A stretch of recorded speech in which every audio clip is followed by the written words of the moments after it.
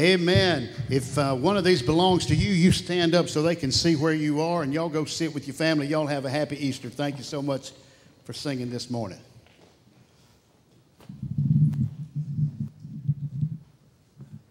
Amen. What a declaration to start off our service today, right? He is alive. Amen.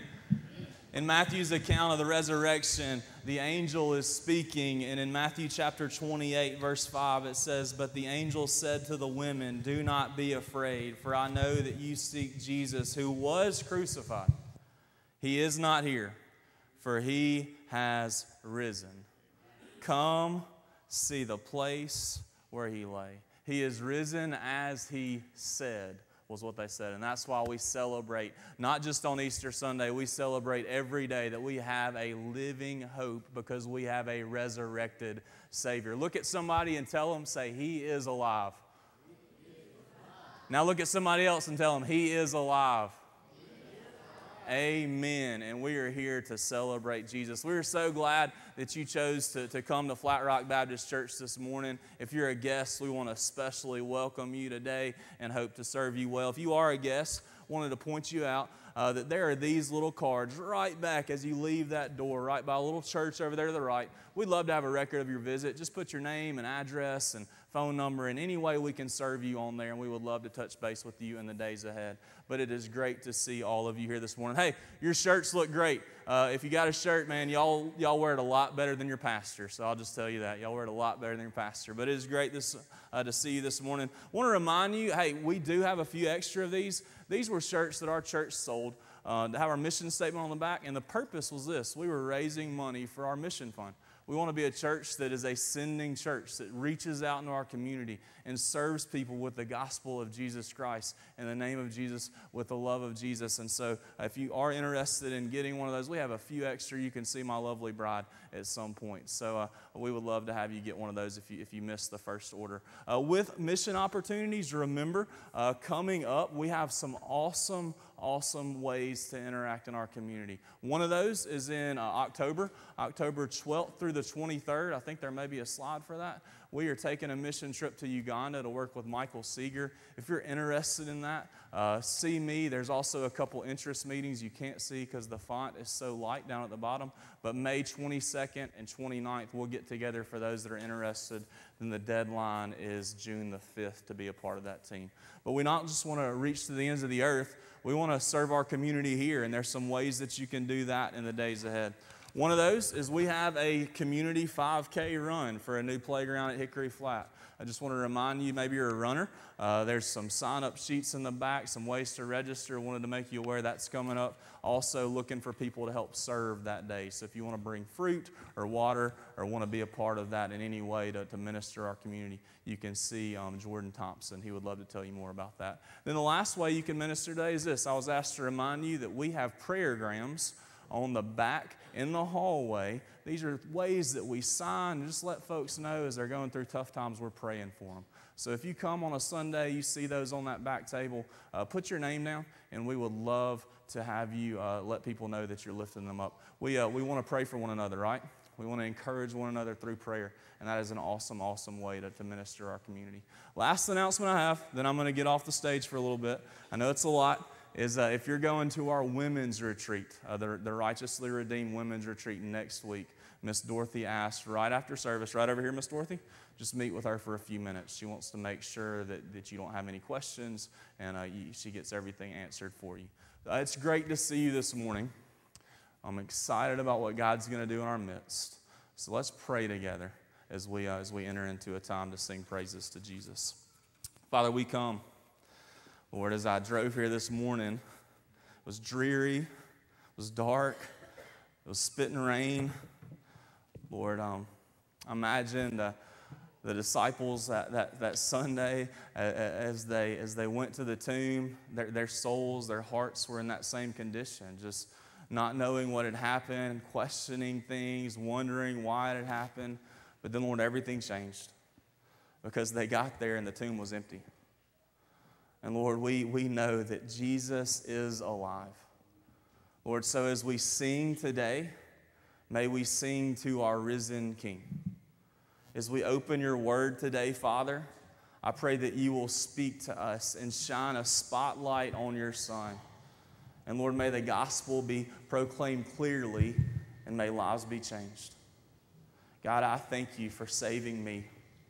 I thank you for loving me enough, God, to send your Son to defeat sin and death for me. And Lord, if there's one here today that's never experienced that, I pray today is the day of salvation. Lord, now as we sing, as we study, Lord, I pray that you'll meet with us. In Jesus' name we pray. Amen. Amen. We're so glad that you're here on this Easter Sunday morning. It's not so sunny, but it's a beautiful spring day because of what we celebrate here. It must be spring. Flowers are blooming. Things are thawing. And I saw a polar bear sitting outside the door out there as I attempted to come into the church. Anybody see that thing? But it's a sweet old polar bear. Anybody wants to take that polar bear home, you pray about that. Let's stand today as we sing about a resurrected Savior. Dustin, I bet that Ben and I, white and yellow, are going to be a little loud after those kids sing, okay? Low in the grave he lay, Jesus my Savior, waiting the coming day, Jesus my Lord. Up from the grave he arose, with a mighty triumph for his foes. He arose a victor from the dark domain, and he lives forever with the saints to reign. He arose, hallelujah, Christ arose. Death cannot keep his prey, Jesus my Savior,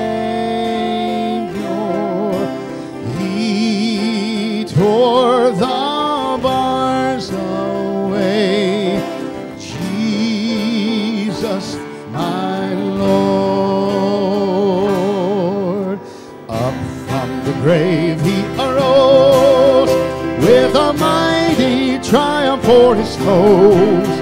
He arose a victor from the dark domain, and he lives forever with his saints to reign. He arose, hallelujah, Christ arose.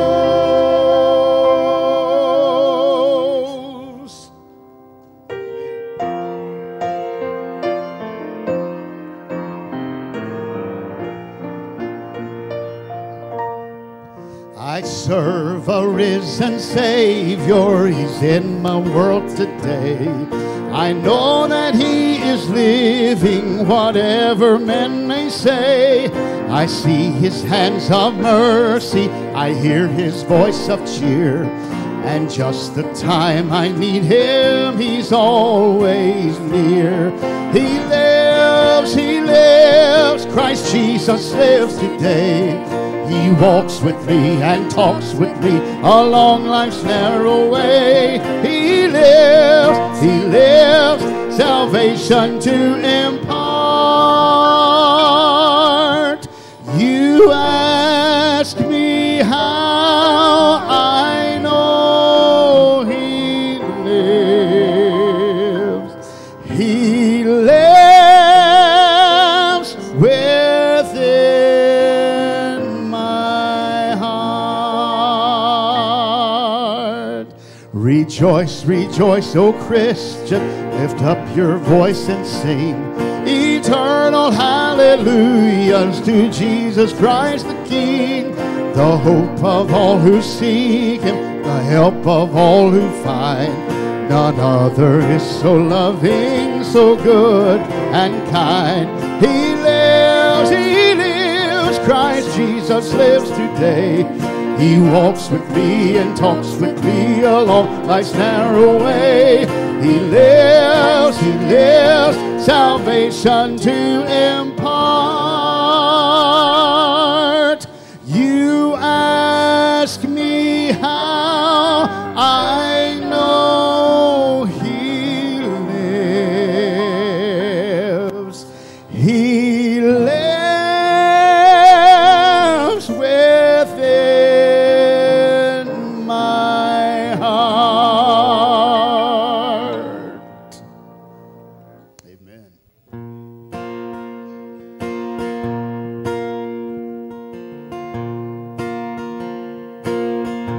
God sent His Son. They called Him Jesus. He came to love, heal, and forgive. He bled and died to buy my pardon. An empty grave is there to prove my Savior lived. Oh, church, sing. Because He lives, I can face tomorrow. I can face tomorrow. Because He lives, all fear is gone.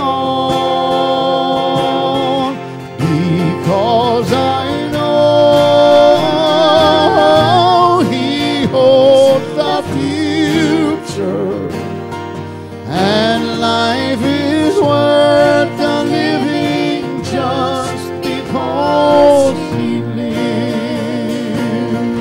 And then one day I'll cross the river.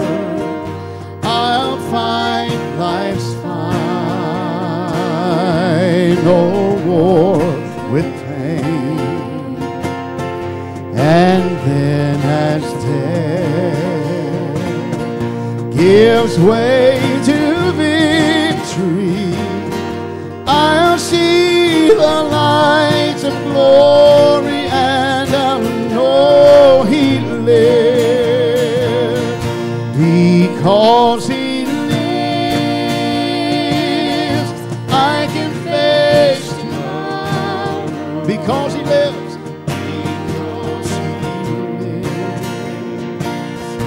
All fear is gone, because I know He holds the future, and life is worth the living just because He lives. And life is worth the living.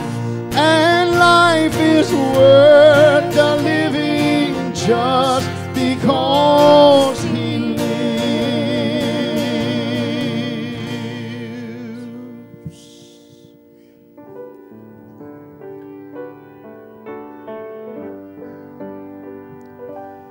He is Lord. He is Lord. He is risen from the dead, and He is Lord.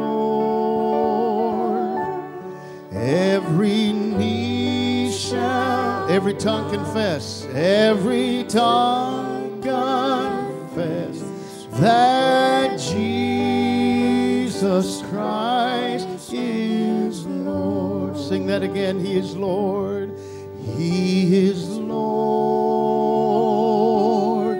He is Lord. Let him sing.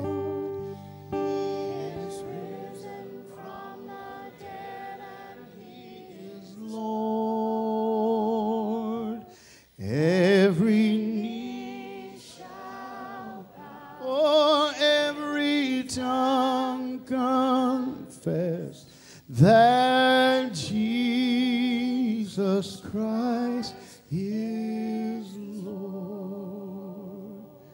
Every knee shall bow.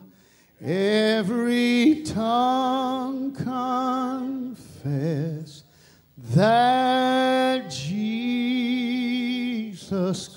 Christ is Lord. You may be seated, but if you know this song, we invite you to sing out. Stand up if you want, raise your hands, sing with us.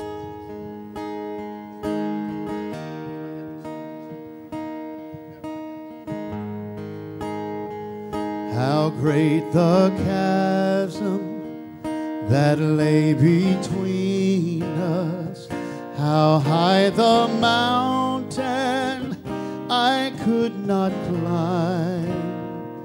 In desperation, I turned to heaven and spoke your name into the night. Then through the darkness, your loving kindness tore through the shadows of my soul. The work is finished, the end is written. Jesus Christ, my living hope.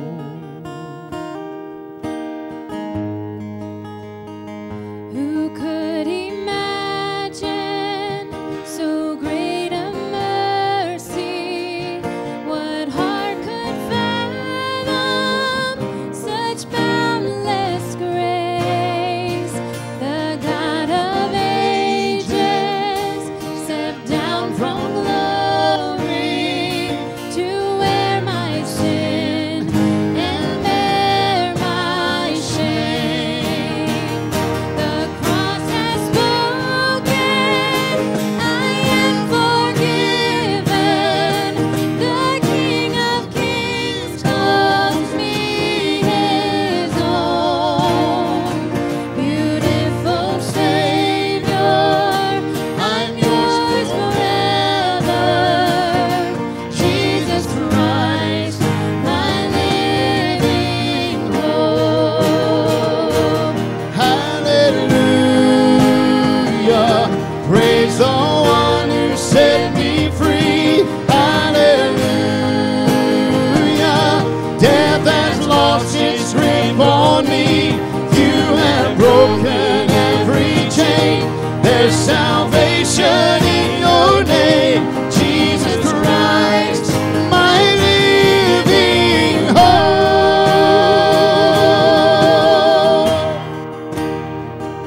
Then came the morning that sealed the promise. Your buried body began to breathe. Out of the silence, the roaring lion declared the grave has no claim on me. Jesus, yours is your victory. Hallelujah, praise the one who set me free. Hallelujah, death has lost its grip on me. You have broken every chain.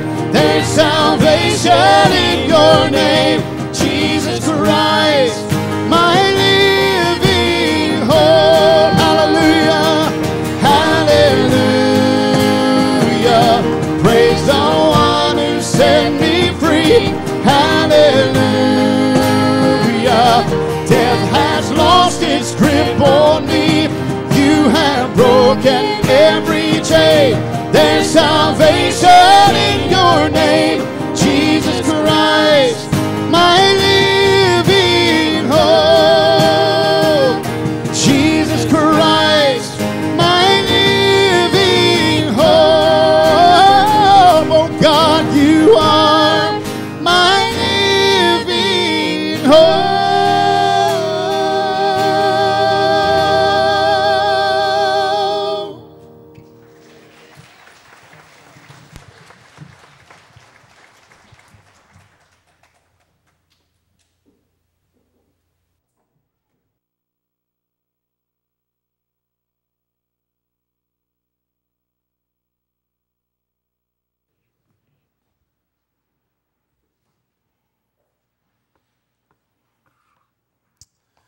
Amen. Let's pray together.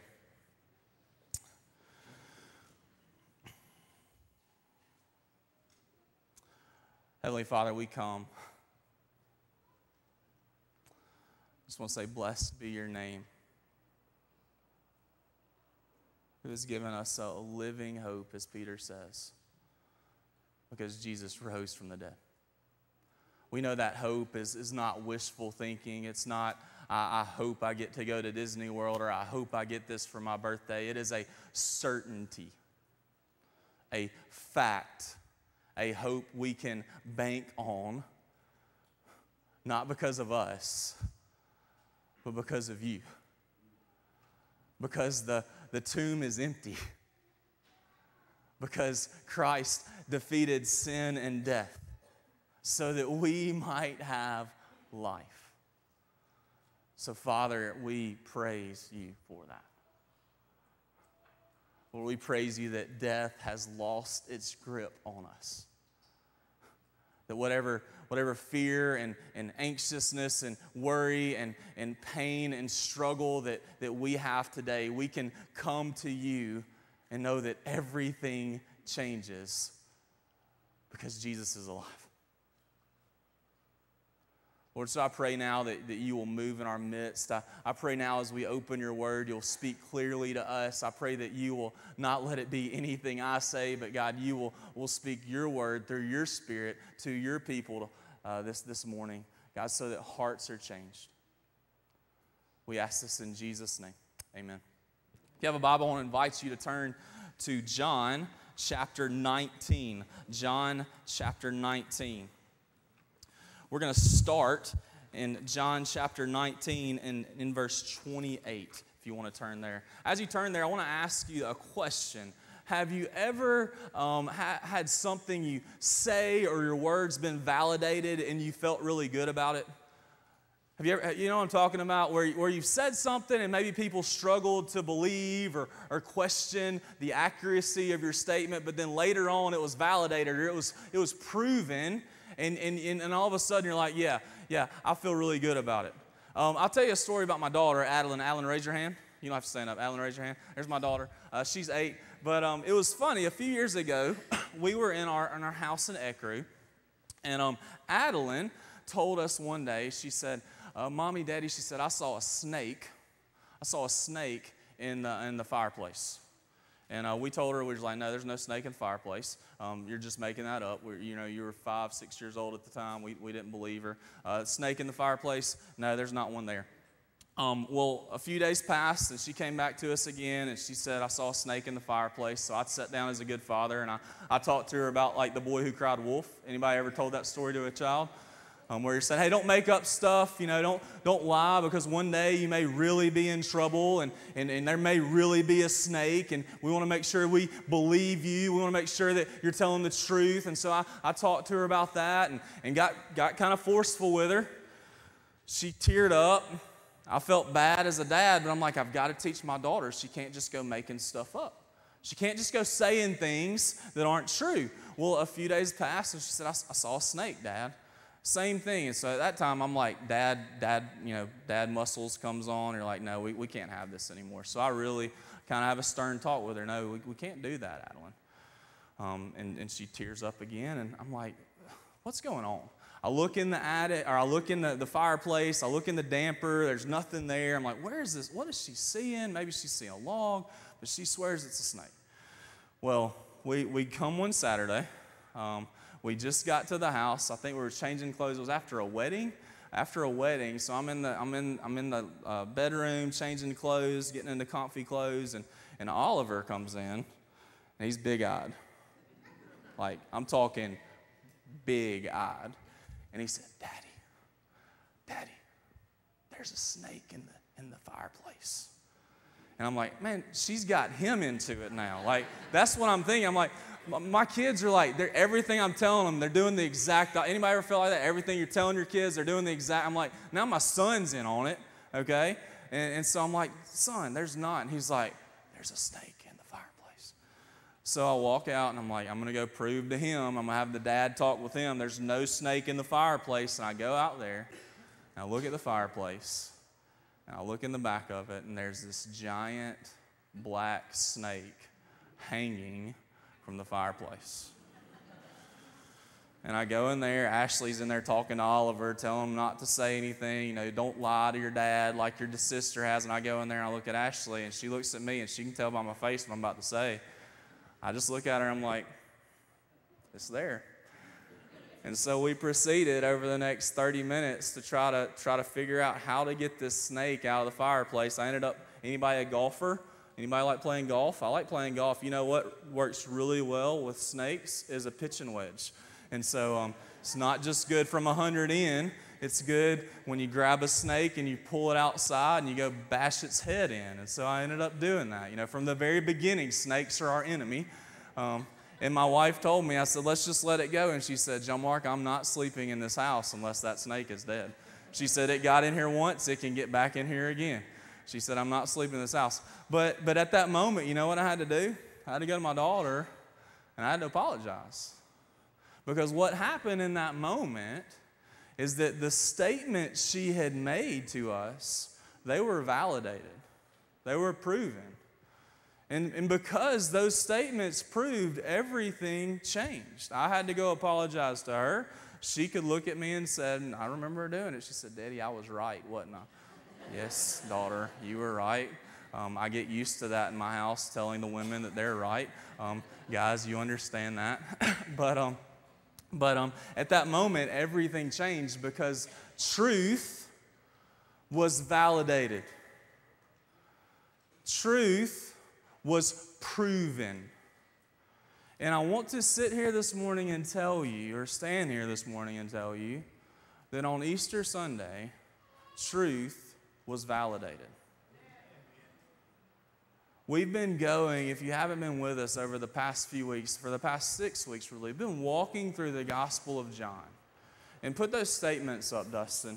In the Gospel of John, you see a series of statements that Jesus makes and then validations to these truths that he makes. So we've seen that Jesus told the crowd he is the bread of life, that he is the only one who can truly satisfy that hunger. And you know what he did to prove it? He fed the 5,000. Truth, validation.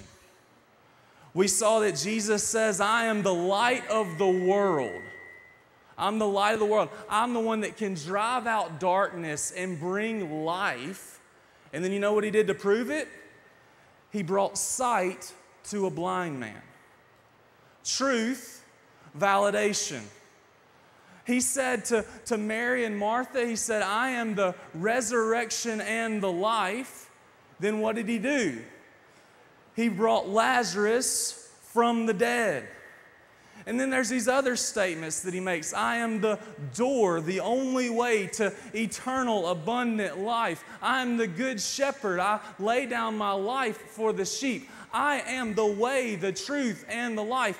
These incredible statements that Jesus has made throughout the Gospel of John to show us who he is. And you know what? Every time he validates his statement. See, John's purpose of his gospel, he wrote he wrote later than the other gospel writers. Matthew, Mark, and Luke were kind of written around the same time. They were written for a specific purpose. And if you read them and you read John, it's a little different because John wrote because he wanted his people to know, his readers to know that Jesus is the Son of God. And he wanted them to believe and have life in his name. And so he uses a series of incredible claims of Christ and incredible miracles or signs of Christ to show us this, who Jesus is. And so our goal in our study has been the same as that. We've wanted to see who Jesus is so that we can know him deeper, to love him more, to follow him closer, and to live on his mission. The beautiful thing about John is this. It's building to today. As you read through his gospel, Jesus at the very beginning begins to make statements like this. Destroy this temple, and in 3 days, I'll rebuild it. And then throughout, he leaves these little seeds, even those statements just that we just talked about, that he is the life, that he's going to die but rise again. And then all of a sudden we get to chapter 19, and that's where we're going to pick up today. And we're going to see that the whole Gospel of John has been building to this moment that we celebrate on Easter Sunday. And so what I want us to do today is investigate the claims of Jesus by reading John's account of the crucifixion and the resurrection of Christ. And we're going to see 5 simple things really quickly today. So let's look at them together. We're going to see that Easter morning was the day that the claims of Christ were validated and what that means for us today. First truth we see is this. John chapter 19, verse 28 through 37. Let's read it together. John writes this, after this, so he's talking about the trial of Jesus. Jesus was arrested. He was hung on the cross, and he's there hanging on the cross. And it says this, after this, Jesus, knowing that all was now finished, said, to fulfill the scripture, I thirst. A jar full of sour wine stood there, so they put a sponge full of the sour wine on a hyssop branch and held it to his mouth. When Jesus had received the sour wine, he said, it is finished. He bowed his head. He gave up his spirit. Since it was the day of preparation, so that the bodies would not remain on the cross on the Sabbath, for the Sabbath was a high day, the Jews asked Pilate that their legs might be broken, that they might be taken away. So the soldiers came and broke the legs of the first and of the other who had been crucified with him. But when they came to Jesus and saw that he was already dead, they did not break his legs. But one of the soldiers pierced his side with a spear, and at once there came out blood and water. He who saw it has borne witness. His testimony is true, and he knows that he is telling the truth, that you may also believe. For these things took place that the scripture might be fulfilled. Not one of his bones will be broken. And again, another scripture says, they will look on him who they have pierced. So John takes us to this moment, where Jesus is hanging on the cross. And he's dying. Your text actually might headline it or tagline it, the death of Jesus. It's that moment where our Savior is hanging on the cross on Good Friday. And the first truth that I want us to see this morning is very simply that Jesus really died on a cross. Jesus Christ died on a cross. John makes very, very careful point to his readers that he was an eyewitness, doesn't he? Look at what he says. He was an eyewitness. He says, look at verse 35. He who saw it has borne witness. His testimony is true. He knows that he is telling the truth, that you may believe. So John gets to this point and he wants his readers to know, hey, this really happened. You say, John Mark, why are you telling us that? I've heard that my whole life. Because I want you to understand this is not legend. This is not fable. This is not something that some man came up with. This is a historical fact that Jesus Christ died on the cross. Tension had risen over the past few weeks. The religious leaders sought to kill him. They didn't realize that Jesus had come to Jerusalem for that exact purpose, his death. Jesus spent those moments with his disciples. Judas betrayed him. He went to this mock trial and they hung him on the cross. And now John is giving us this picture of our Savior there on the cross. There's 3 things I want you to see that John tells us. The first is this: Jesus' death fulfilled Scripture. Notice he says that twice. He says that Scripture might be fulfilled. That Scripture might be fulfilled. In other words, John is telling his readers this was the plan from the beginning. Why would he tell you that? Why would he want us to know that? Because he wants us to know that Jesus didn't die as a criminal. Jesus died as our Savior.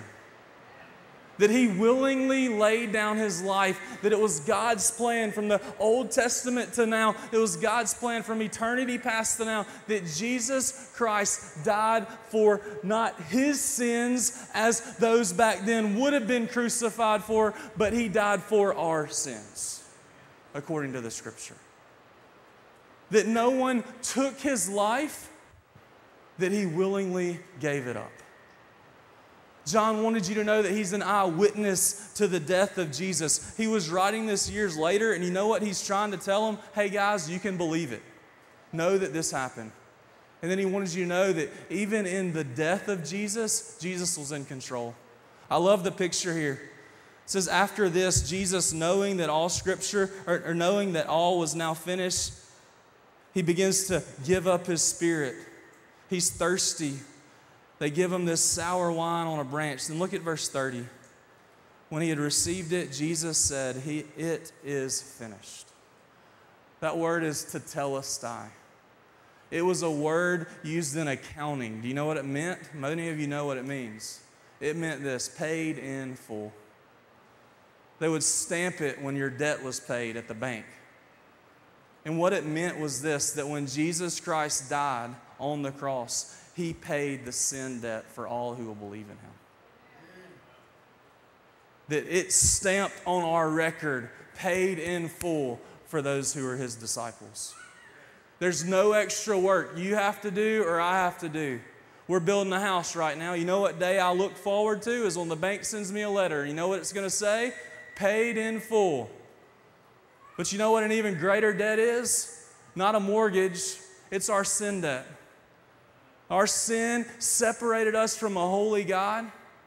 But Jesus Christ came to this earth as a man. He took on flesh and he walked a perfect, sinless life. And yet we just read that he hung on the cross, not for his sins, but for your sins and mine. It really happened. Even in his death, he was in control. Why? Because he went there purposefully. John said he gave up his spirit. They didn't take it from him.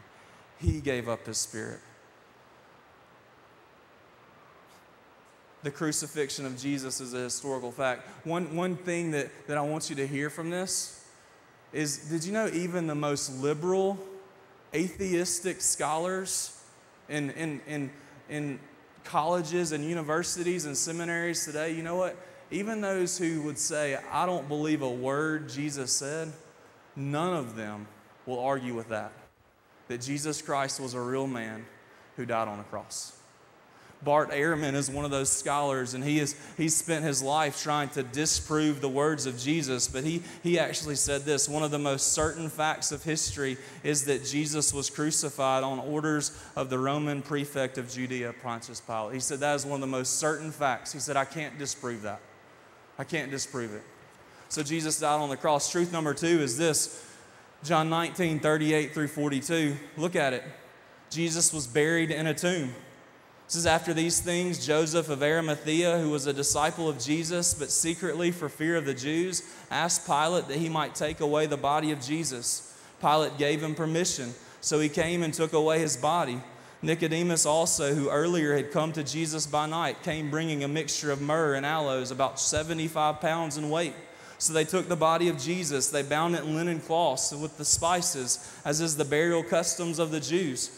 Now in the place where he was crucified, there was a garden, and in the garden a new tomb in which no one has yet been laid. So because of the Jewish day of preparation, since the tomb was close at hand, they laid Jesus there. If you look at this text, John gives specific names. John gives specific details on the burial of Jesus. Why would he mention Joseph of Arimathea? Why would he mention Nicodemus? Because these were well-known people in those days. You know what he's doing? He's saying, hey, you don't believe me? Go ask people that know Joseph. Go ask Nicodemus' family. They were there. These were well-known people. If he was just going to make up a story, he would have used some obscure name, but he wanted them to know this really happened. Jesus Christ died on the cross, and you know what, guys? He was buried in a tomb. Joseph took his body. Nicodemus got spices. And John wants his readers to know that because he wants them to know this is true. And he wants them to believe. He wants them to believe. Can you imagine on that Friday when they put Jesus' body in the tomb?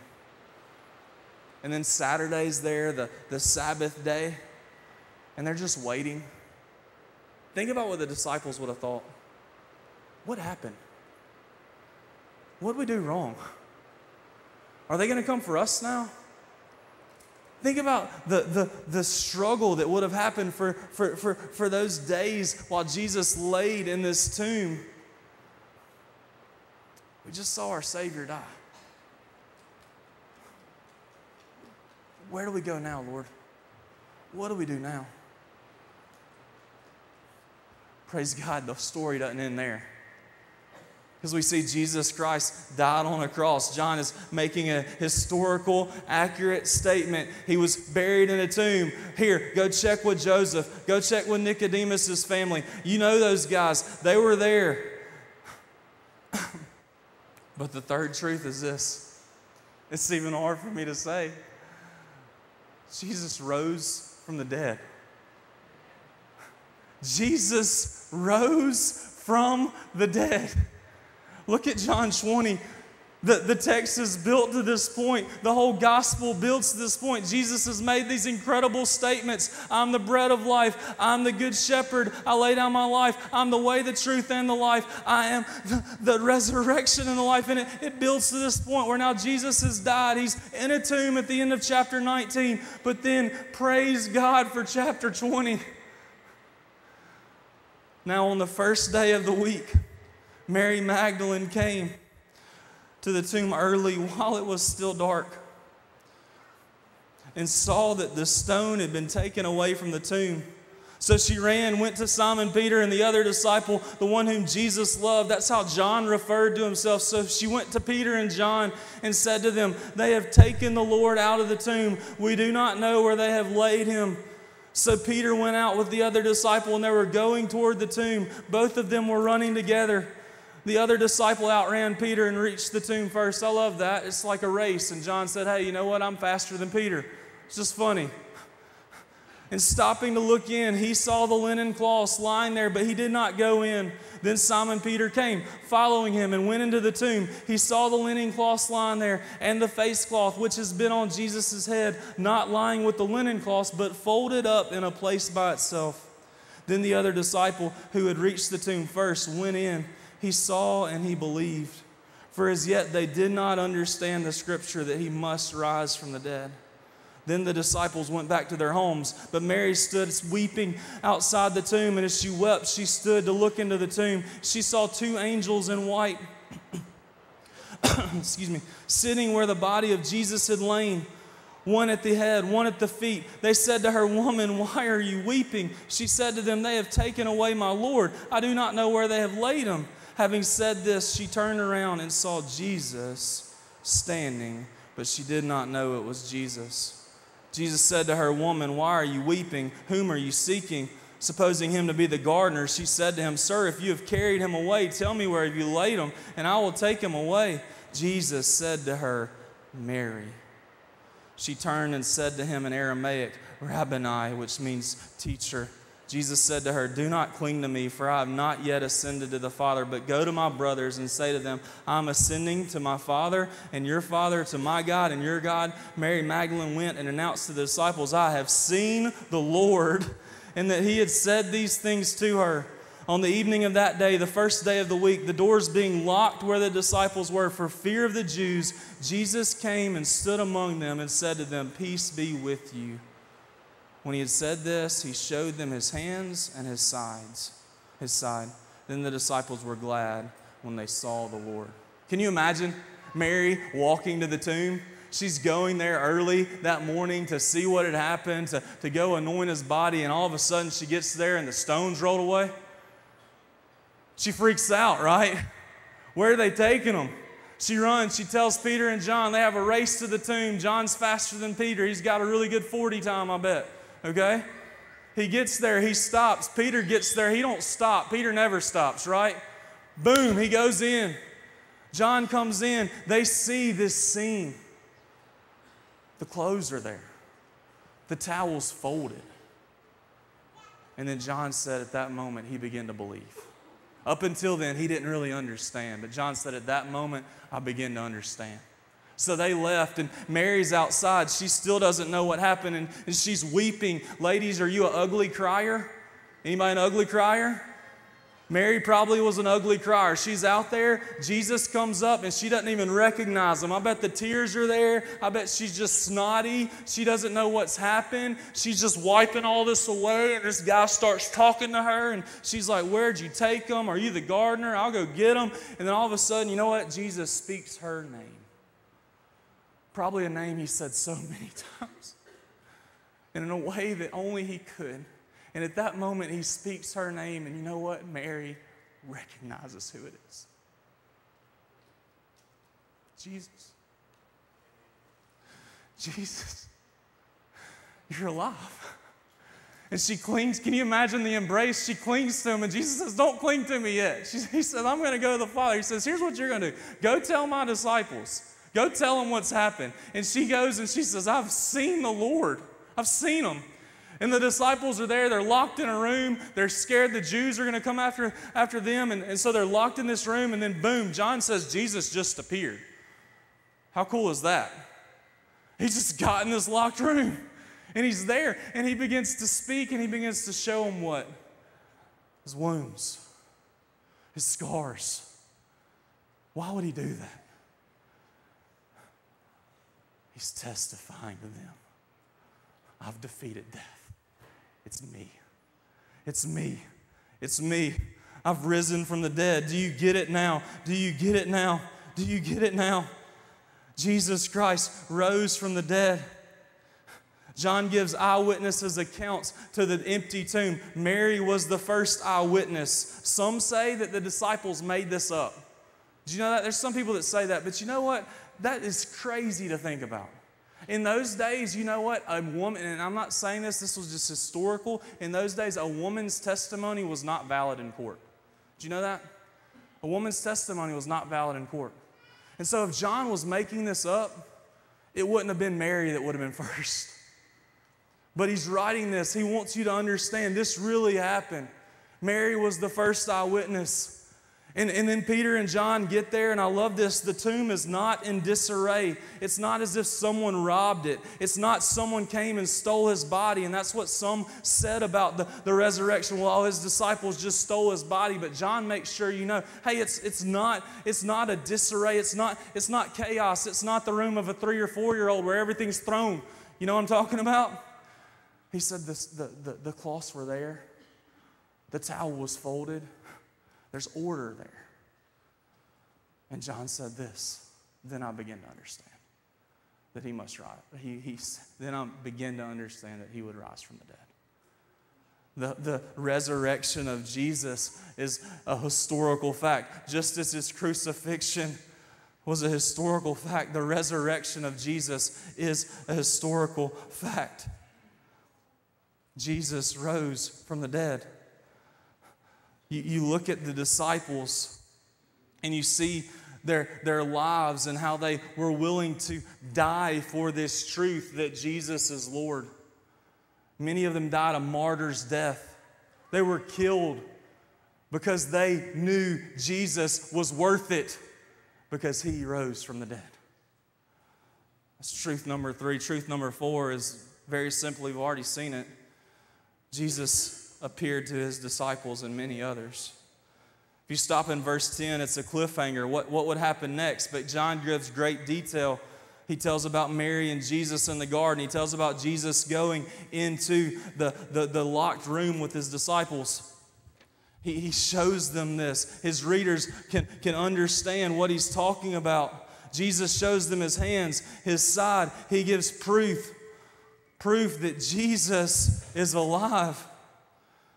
So the disciples' fear turns to gladness, John says, because Jesus came and spoke peace over them. Luke's account said at this time that Jesus opened their eyes. I love this verse. He opened their eyes to show them in Scripture how all of it pointed to him. How all of it pointed to him. Did you know the whole Bible is pointing to this? That God was going to send a rescuer that would come and die for our sins, but then defeat death. That's Jesus. And he appeared to his disciples and many others. Paul says in 1 Corinthians 15, he appeared to his disciples and over 500 other people. Why would he say that? Because he wants you to know, guys, this is true. This is true. So, John Mark, why do you keep going over this? Well, here's the last truth. Here's the last truth. Jesus Christ then sent out his disciples to continue his mission. Look at verse 21 through 23. Verse 21 through 23 says this. Jesus said to them again, "Peace be with you. As the Father has sent me, even so I am sending you." When he said this, he breathed on them and said to them, "Receive the Holy Spirit," a promise of what was going to come in Acts. He says, if you forgive the sins of any, they are forgiven them. If you withhold forgiveness from any, it is withheld. So he's reinforces what he told them way back in Matthew chapter 16, where Matthew says that he gives them the keys of the kingdom, the gospel. In the same way that the Father sent him, Jesus, the risen Savior, is now telling his followers, I am sending you to continue this mission. I'm sending you to continue this mission. What's next for these disciples? In his appearance to them, Jesus gives purpose. Jesus gives purpose. You are to continue my mission of making disciples to the ends of the earth. That's what Matthew 28 says. That's what the end of Luke says. The end of Mark has it in there as well. And all of these followers of Jesus, they're echoing this truth where Jesus now, the risen Lord, is telling his followers, go and continue what I'm doing. Continue living on my mission. There's a huge statement that we're going to close with I want to remind you of.